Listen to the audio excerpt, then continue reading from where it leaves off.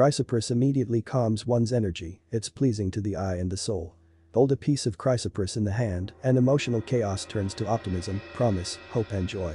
It's known for manifesting happiness, finding solutions, and coming to terms with life's waves of ups and downs.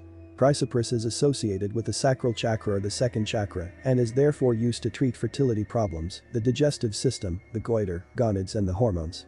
This is sometimes considered one of the most sensitive areas in the entire body, the sacral chakra, as it is the pathway by which birth, death, and reincarnation takes place. It will encourage forgiveness, allowing us to let go and move on. For goiter problems, absorb the energy of chrysoprase by wearing as jewelry around the throat, keep it on your person and sleep with it under the pillow. For fertility, keep a piece in your pocket and place pieces around the home environment. Use when stressed or apprehensive. There is a specific order in which the energy centers need to align in order for healing to take place.